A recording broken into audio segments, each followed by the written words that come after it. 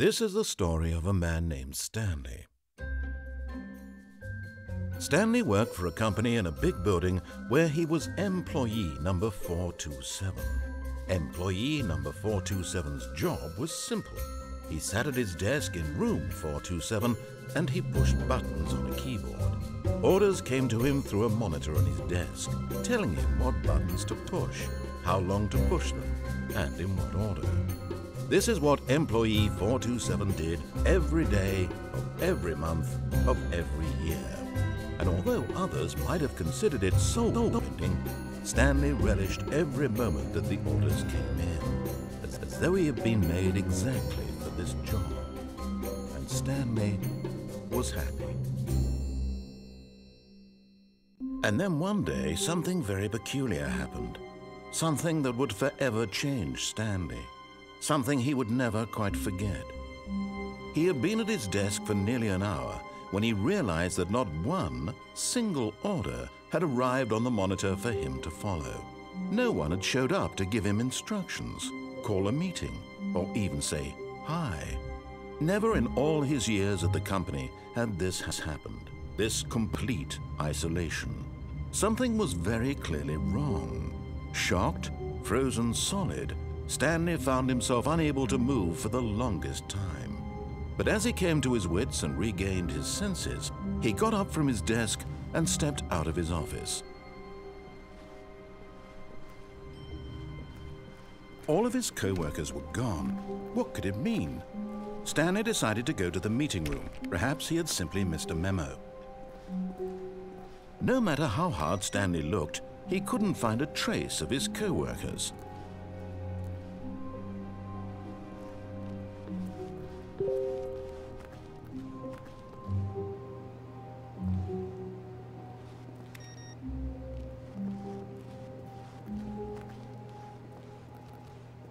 Stanley went around touching every little thing in the office, but it didn't make a single difference, nor did it advance the story in any way.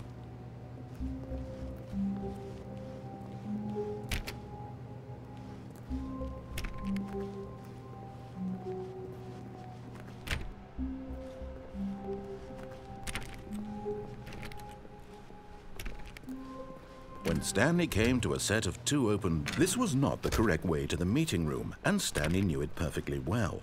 Perhaps he wanted to stop by the employee lounge first, just to admire it.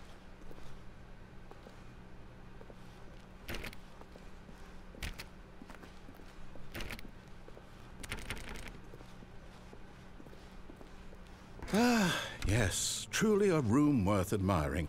It had really been worth the detour after all, just to spend a few moments here in this immaculate, beautifully constructed room.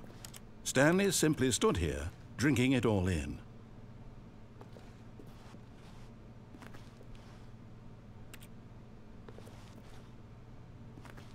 Yes, really, really worth it being here in the room.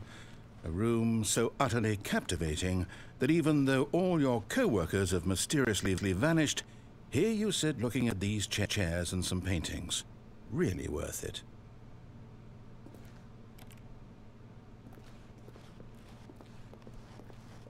But eager to get back to business, Stanley took the first open door on his left.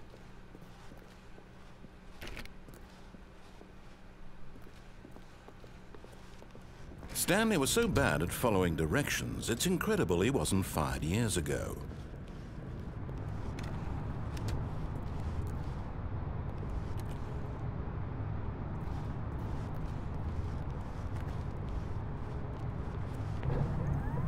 Look, Stanley, I think perhaps we've gotten off on the wrong foot here.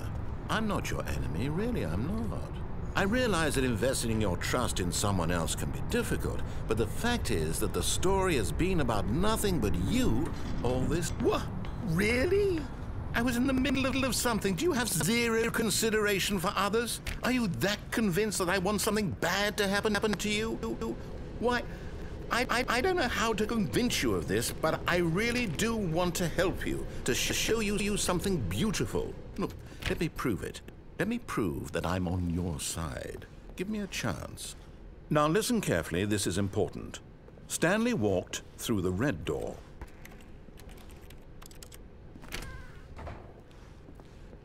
Oh, thank God you are willing to listen to me. Do you see that I really have wanted you to be happy all this time? The problem is all these choices. The two of us always trying to get somewhere that isn't here. Running and running and running, just the way you're doing right now. Don't you see that it's killing us, Stanley? I wanted to stop. We would both be so much happier if we just stopped. And I think I have a solution. Here, let me show you.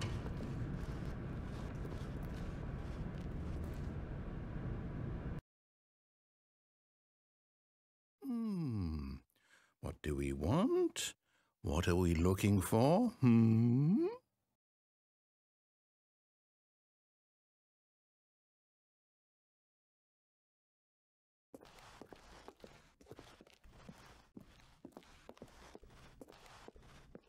Here.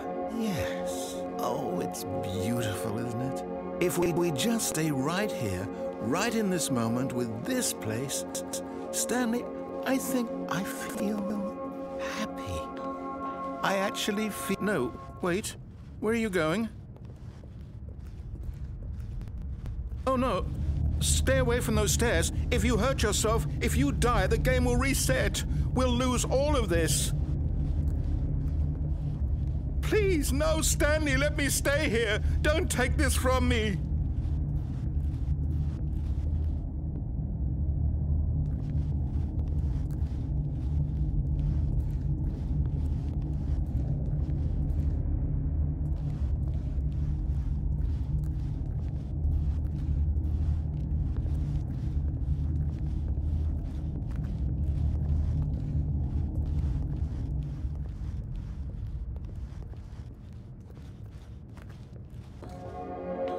Good, good.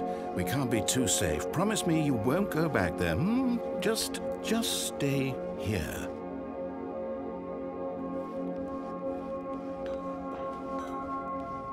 No! What did we talk about? You're risking everything we achieved here. You are going to stay here, aren't you?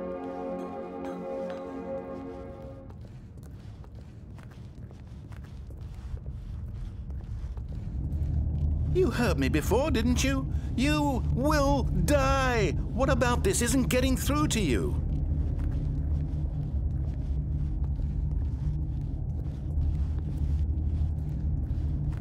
Please, Stanley, think of... No! Oh, thank God. No.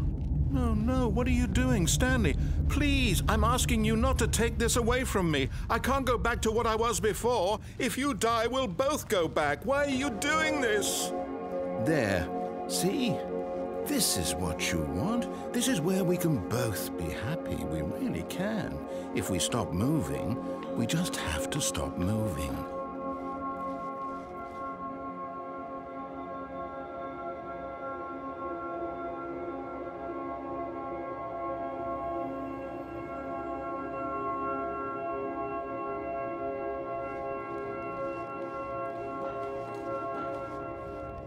Stanley, go back. There's nothing good that can come from this.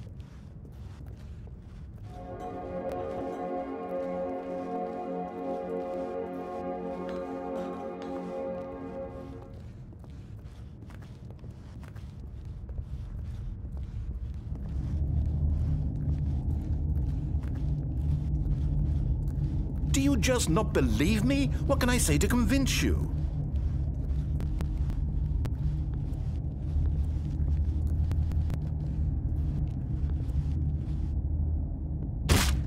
Stanley, let's go back to the other room. My God, is this really how much you dislike my game?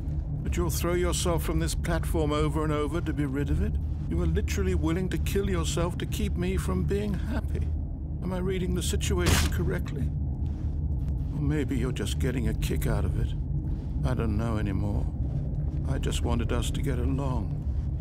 But I guess that was too much to ask. It looks like you wanted to make a choice after all. Well, this one is yours. Is it over? It's going to restart, isn't it? I'm going back.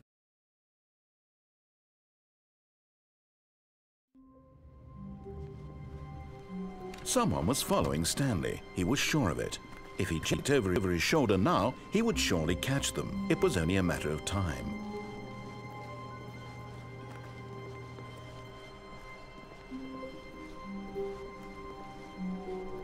When Stanley came to a set of 2 open doors, he entered the door on his left.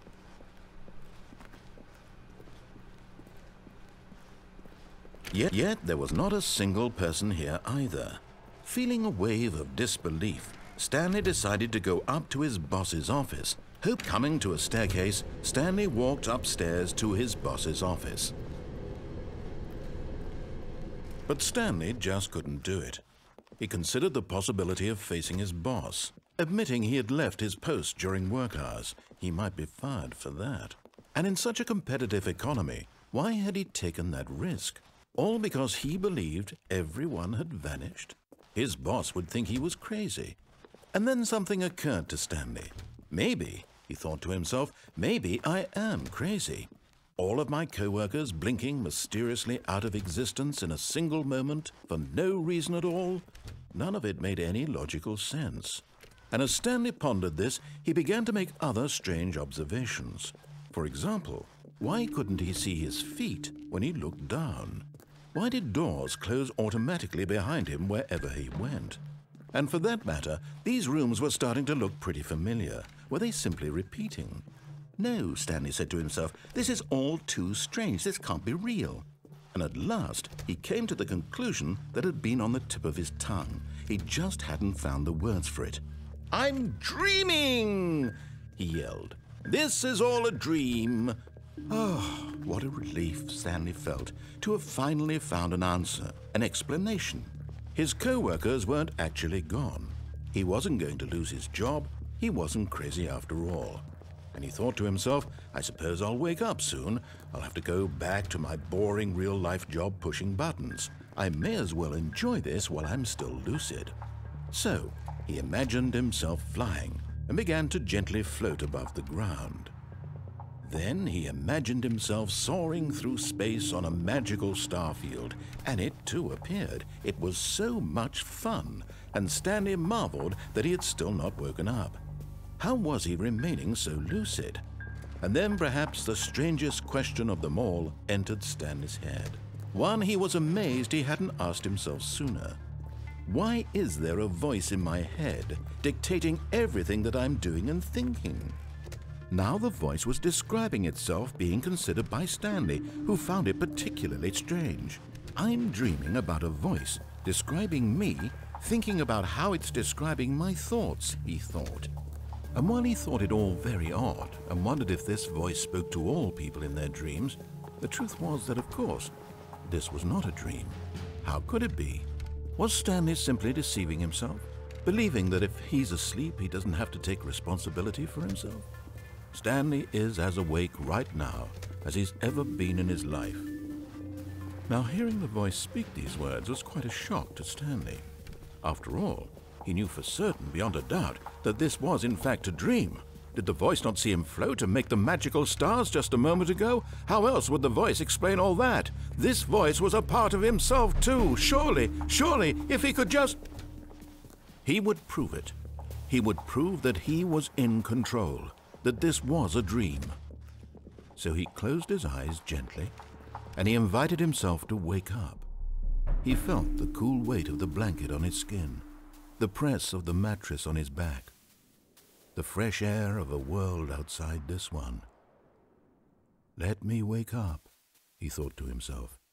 I'm through with this dream. I wish it to be over. Let me go back to my job. Let me continue pushing the buttons. Please, it's all I want. I want my apartment and my wife and my job. All I want is my life exactly the way it's always been. My life is normal. I am normal. Everything will be fine.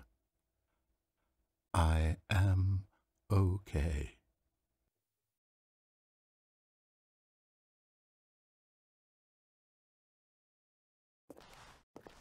Stanley began screaming.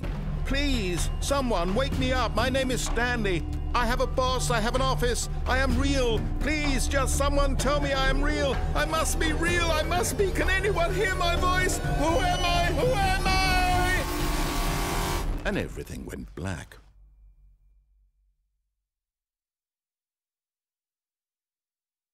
This is the story of a woman named Mariella. Mariella woke up on a day like any other. She arose, got dressed, gathered her belongings, and walked to her place of work. But on this particular day, her walk was interrupted by the body of a man who had stumbled through town talking and screaming to himself, and then collapsed dead on the sidewalk. And although she would soon turn to go call for an ambulance, for just a few brief moments she considered the strange man. He was obviously crazy, this much she knew. Everyone knows what crazy people look like. And in that moment, she thought to herself how lucky she was to be normal. I am sane. I am in control of my mind. I know what is real and what isn't. It was comforting to think this, and in a certain way, seeing this man made her feel better. But then she remembered the meeting she had scheduled for that day, the very important people whose impressions of her would affect her career, and by extension, the rest of her life. She had no time for this, so it was only a moment that she stood there, staring down at the body. And then she turned and ran.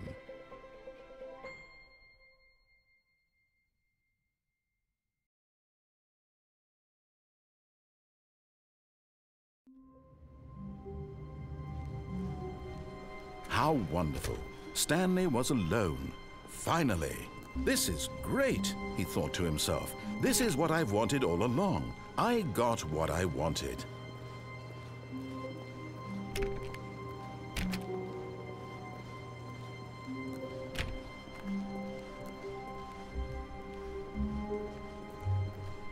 When Stanley came to a set of 2 open doors, he entered the door on his left.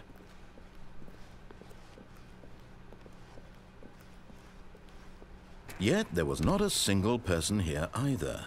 Feeling a wave of disbelief, Stanley decided to go up to his boss's office, hoping he might find it. Coming to a staircase, Stanley walked upstairs to his boss's office.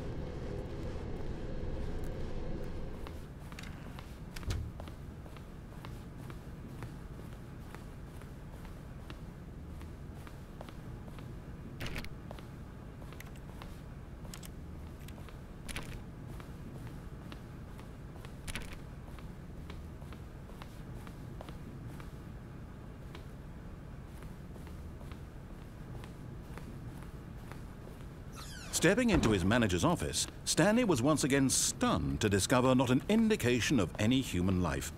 Shocked, unraveled, Stanley wondered in disbelief who orchestrated this, what dark secret was being held from him.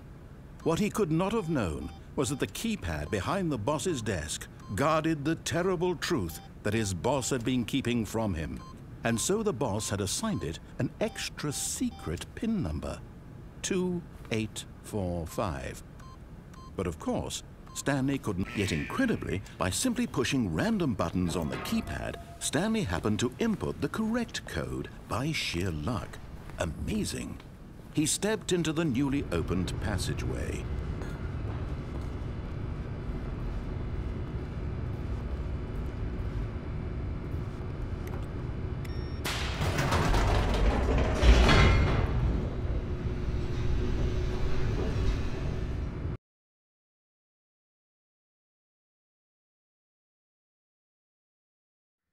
Descending deeper into the building, Stanley realized he felt a bit peculiar. It was a stirring of emotion in his chest, as though he felt more free to think for himself, to question the nature of his job. Why did he feel this now, when for years it had never occurred to him? This question would not go unanswered for long.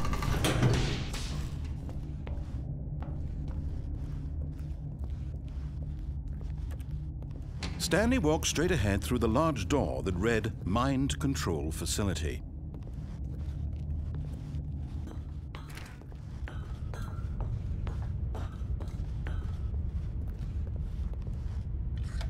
The lights rose on an enormous room packed with television screens. What horrible secret did this place hold? Stanley thought to himself. Did he have the strength to find out?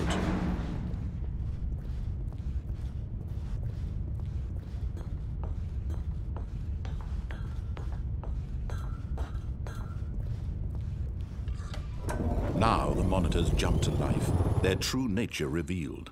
Each bore the number of an employee in the building, Stanley's co-workers.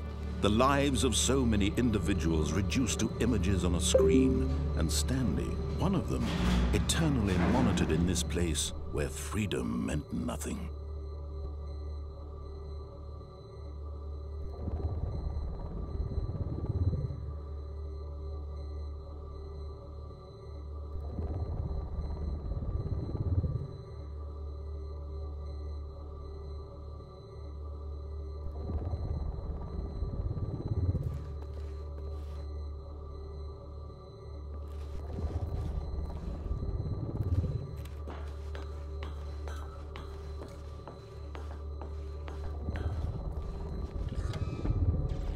This mind control facility, it was too horrible to believe. It couldn't be true. Had Stanley really been under someone's control all this time? Was this the only reason he was happy with his boring job? That his emotions had been manipulated to accept it blindly? No, he refused to believe it. He couldn't accept it. His own life in someone else's control? Never! It was unthinkable. Wasn't it? Was it even possible? Had he truly spent his entire life utterly blind to the world? But here was the proof, the heart of the operation. Controls labeled with emotions, happy or sad or content. Walking, eating, working, all of it monitored and commanded from this very place. And as the cold reality of his past began to sink in, Stanley decided that this machinery would never again exert its terrible power over another human life, for he would dismantle the controls once and for all.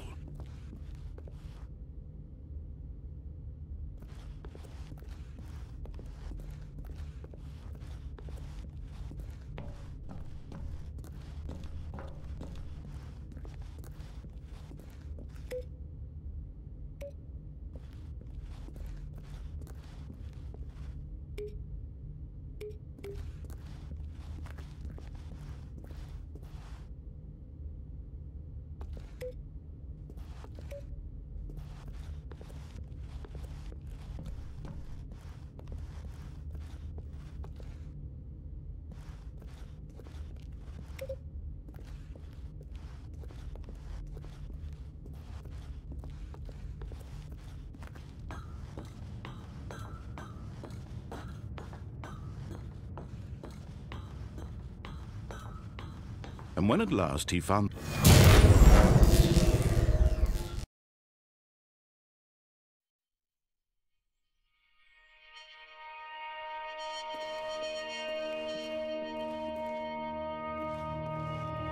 blackness and a rising chill of uncertainty. Was it over?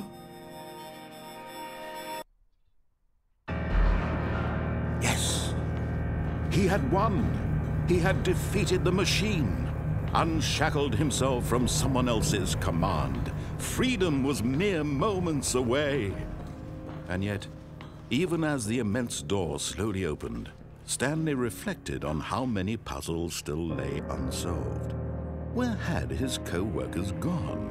How had he been freed from the machine's grasp? What other mysteries did this strange building hold?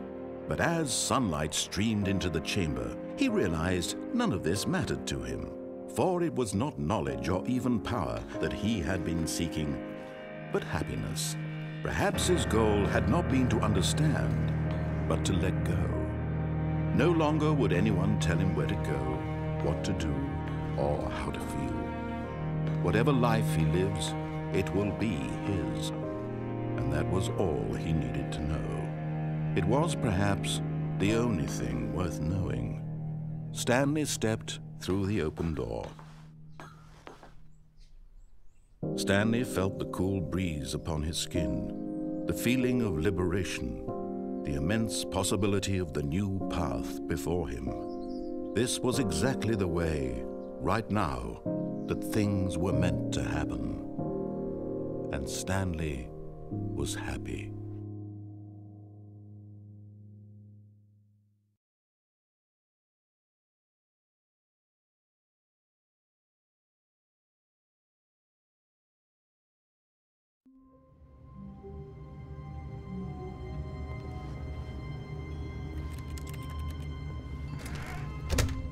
But Stanley simply couldn't handle the pressure.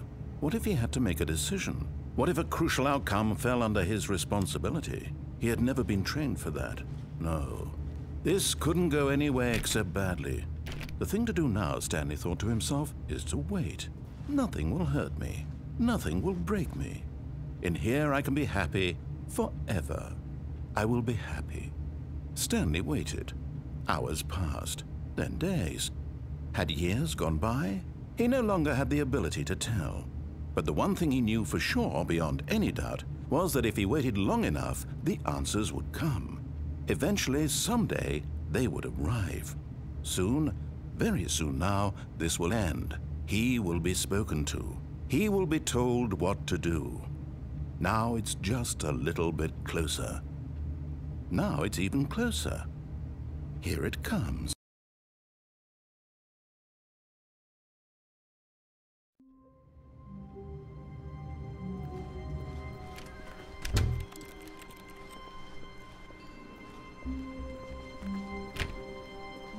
When Stanley came to a set of 2 open doors, this was not the correct way to the meeting room, and Stanley knew it perfectly well. Perhaps he wanted to stop by the employee lounge first, just to admire it.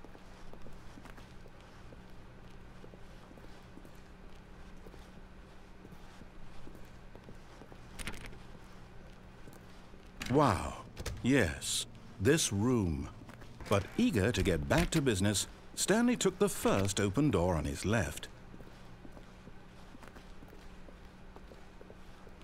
Stanley was so bad at following directions, it's incredible he wasn't fired years ago. But in his eagerness to prove that he is in control of the story and no one gets to tell him what to do, Stanley leapt from the platform and plunged to his death. Good job, Stanley. Everyone thinks you are very powerful.